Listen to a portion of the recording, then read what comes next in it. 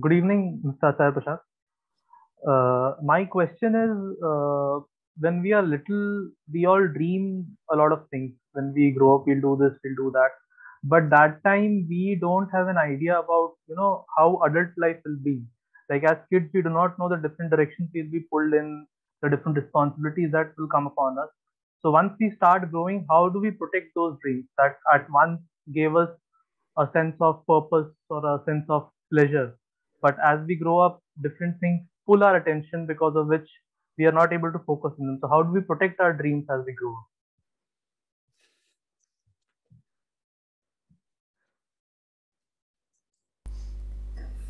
The child state is defined by those dreams. Being a child is being dreamy about childish things. If you want to protect the dreams of childhood, then you are protecting the state of childhood itself.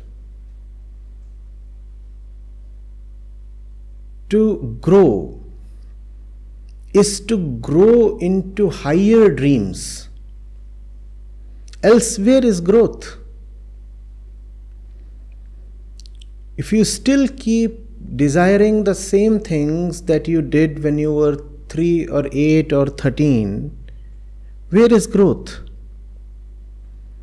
You see, the child has a very underdeveloped consciousness. The child is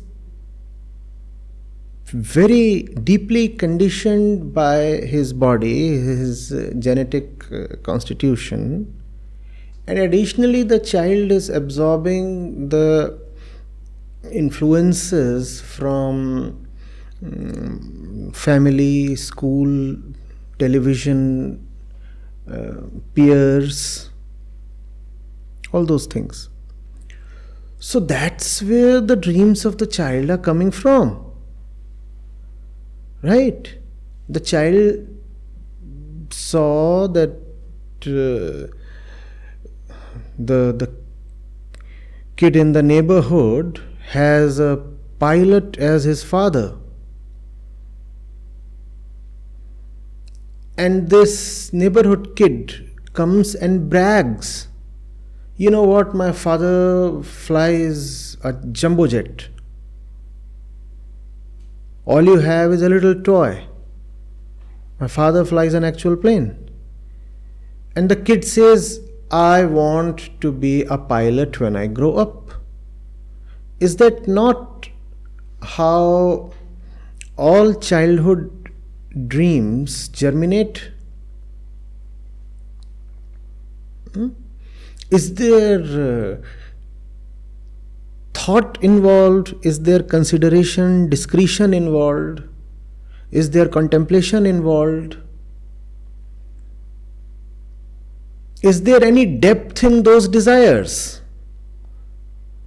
Sir, sometimes experiences might trigger those things. Like if you experience a certain emotion while practicing some action, Like? and you, like for example, while playing music. No. You said if you experience a certain emotion like? Emotion like pleasure, emotion like happiness, Okay. emotion like fulfillment. Okay.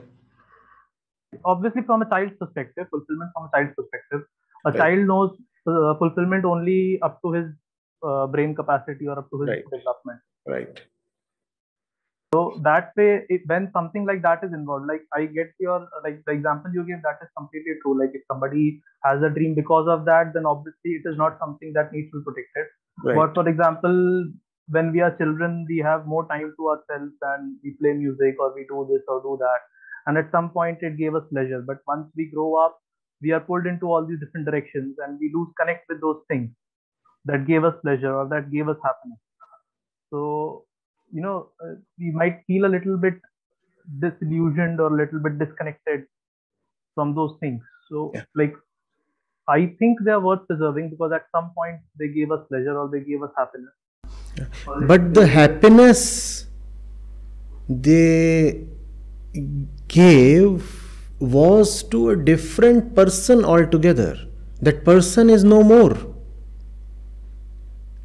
That person disappeared 20 years back.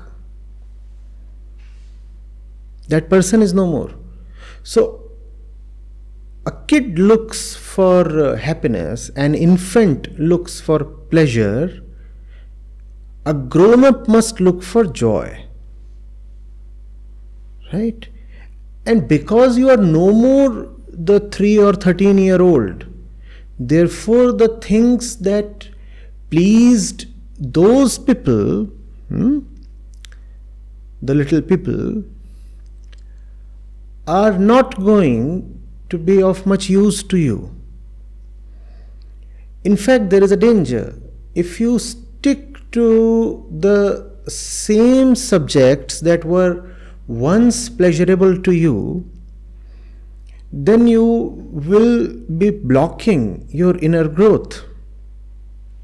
Please understand, what you find pleasing is a direct reflection of how grown up you are, how deep your consciousness is. That's the reason why a man of deep consciousness takes pleasure, and here I'm using pleasure as a synonym of joy, which it actually is not, but just for this conversation. So that man, a developed man, finds pleasure in something entirely different from what a shallow man derives pleasure from. So be very, very mindful of what pleases you. What pleases you will become your destiny. If the same things that pleased you when you were 8 or 10 still please you, then there is probably a need to introspect.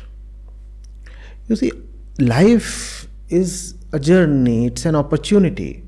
One has to keep moving towards betterment, towards depth, towards freedom from one's physical tendencies. Right? In our culture and also across the world, there is a great tendency to romanticize childhood. We keep saying, oh, when we were kids, then things were so simple. Oh, when we were kids, then there was so much freedom. We were kids, then life was not complicated, and we used to laugh and sing and play, and there were no divisions, and there were no responsibilities. We keep saying those things, and we keep yearning for the past, right? Now, there is a problem here. You are no more the kid. Therefore, you just cannot find pleasure in the same old things. But by that, I do not mean that you must not have pleasure. Now you must have higher pleasures. Those higher pleasures I am calling as joy. Pleasures you must have, but please do not look for pleasures in the same old things. There is no need to be loyal to your childhood self. It's gone. The self is continuously changing. The freedom that you experienced in childhood was no freedom at all. To call childhood as innocent is to conflate innocence with ignorance. There is no innocence really in childhood. There is just the bliss of ignorance. Right? Had there really been innocence or simplicity in childhood, then childhood wouldn't have so easily corrupted or degraded into the kind of adulthood that we see all around. You see, pure things do not degrade easily. Then how is it possible that we call all kids as innocent, and the innocence is very easily and universally lost because there was no innocence in the first place. Right? There was just prakritic, biological conditioning amounting to a certain ignorance, and that appears cute to adults. That appears cute to adults, and adults say, oh, this is innocence, because the adults themselves do not know what real innocence means. So real innocence has to be achieved as an adult. That's the very target of life. Real simplicity or real freedom is not a thing that a child will ever have.